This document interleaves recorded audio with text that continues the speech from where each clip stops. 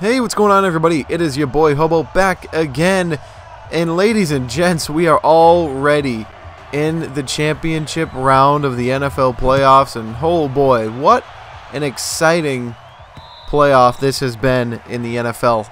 Ton of upsets. Much of them have come by way of the team playing in the first game on Sunday. But just a quick little preface, I'd like everyone to notice the fact that we're not doing the usual recording setup. I'm not playing on my PC, recording my PC copy of Madden 20.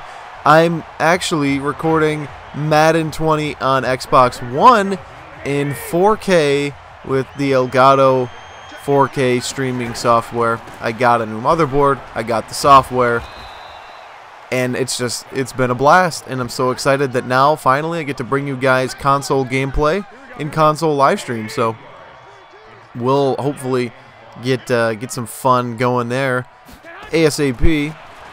But we've got more pressing news, or more pressing matters to attend to, and they would be firstly the American Football Conference Championship game Sunday at 3:05 p.m. as the 6-seed Tennessee Titans take on the 2-seed Kansas City Chiefs. So, in this little playoff rivalry that we've seen over the past few years, the the road team has won each of the last 3 meetings.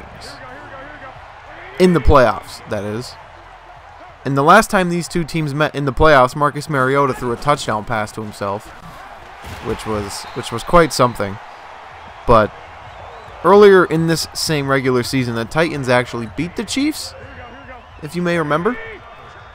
That was the first game back for Patrick Mahomes after the injury, so obviously he wasn't 100%.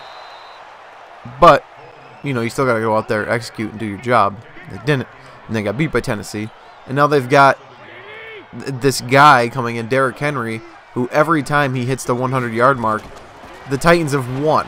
So they've got a tall task ahead of them. And you know everything the Ravens said about, you know, everybody's afraid to tackle Derrick Henry, but we aren't. And then literally Derrick Henry turned Earl Thomas into a lead blocker for him. So I don't know what that tells you about either Earl Thomas or the greatness of Derrick Henry. But it's been an incredible ride to see the Titans go basically from obscurity at week 8, pretty much wrote them off, to now playing in the AFC Championship game after 2 road playoff wins against the Baltimore Ravens and the New England Patriots. Like, that doesn't happen. I love seeing wild card teams go on runs.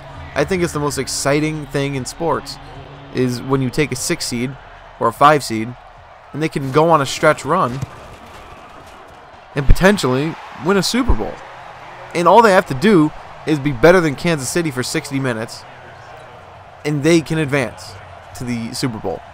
But as we saw last week, Kansas City can explode on a dime because they were in a 24-point hole against Houston, and Houston blew it.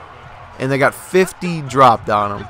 Like, Kansas City can and will explode on you. And Tennessee, they need to be much better on defense than the Texans were. And the Texans haven't been great at all year on defense. But in order to stop Patrick Mahomes, you're going to have to play just regularly sound, fundamental defense.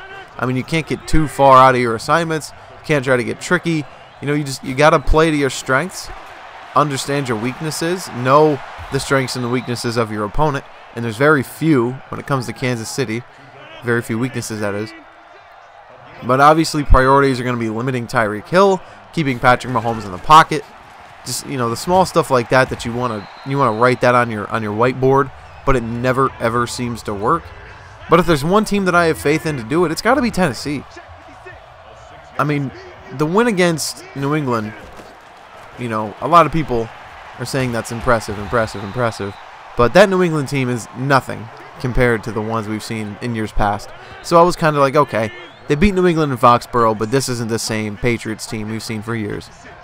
And then what they did in Baltimore was astounding. Like, I was waiting for that Baltimore comeback to happen. And it never did. And Tennessee just kept the foot on the throat. And Derrick Henry literally ran Lamar Jackson and his company to the Pro Bowl. Like, they could have been playing for a Super Bowl, but no. Now Lamar Jackson's going to start the Pro Bowl. Like, that's incredible. Basically because of one dude. And that be Derrick Henry. So, it's just, this is a tough game to call. Because obviously, you know, you want to pick the Chiefs. Because on paper, they're the much stronger matchup. The much favorable.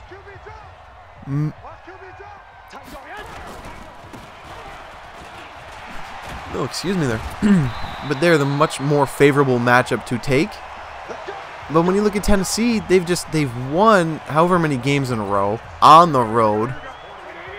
And you know, I believe in numbers, so if the road team has won each of their last 3 playoff games, then Tennessee's the road team. So obviously anything can happen in football, but I'm pretty excited. I get to watch this game with my mom tomorrow. My mom grew up a Kansas City Chiefs fan, so she's rooting for them to go to the Super Bowl, and I've loved what the Titans have done over the past month and a half, so I'm going with the Titans in my heart, but in my head I'm picking Kansas City.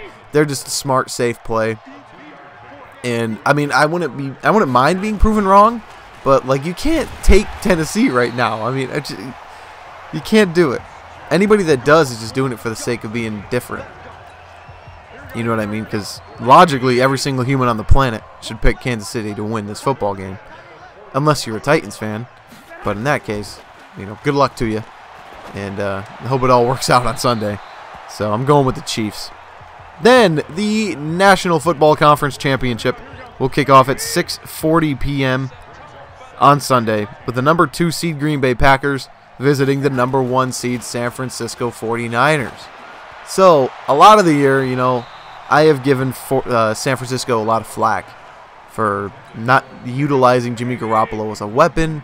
You know, I didn't think that he was the kind of quarterback to carry your team. And then the game in the Superdome happens where he just lights up the Saints defense. You know, but then like they lose to Atlanta on the last play of the game, and I get it. Like I understand why that happened. Because Atlanta scored more points. That's why they won. Thanks, Booger. Oh, Booger McFarlane is the best. But, oh, my dog's growling. Murphy, you want to relax? I'm recording a video, man. He doesn't care about nothing. Murphy, relax. Okay. And Green Bay, everybody knows offensively. Murphy, relax. But everybody knows offensively. Green Bay has not looked the same as they have in years past. And a lot of people, just because they hate Aaron Rodgers, want to put the blame on Aaron Rodgers. And I think that's unfair. Because, what is your issue? I've never seen him act like this before. So I don't know what the hell is going on. But, thanks for sidetracking me, a-hole. But the Packers, you can't really put all their blames on Aaron Rodgers. It's a first-year head coach with a first-year offense in play. I mean, Aaron Rodgers, I don't think has ever worn a QB, like that QB wrap on his wrist, and he's got one on this year. Because it's just easier for him to call the plays in a new offense with that on. And the defense, I mean, has really carried the group. Because if the offense can't score 21 to beat another team's 20, you're going to have to rely on the defense to get a turnover or create some points. Just something, and anything. In Week 17, I didn't think Green Bay looked particularly good at all against Detroit. And they still had, something to play for in that game. Because if the cards fell right, they could have made the number 1 seed. This could have been a playoff game in Green Bay right now for the NFC Championship. But instead, we're going to California.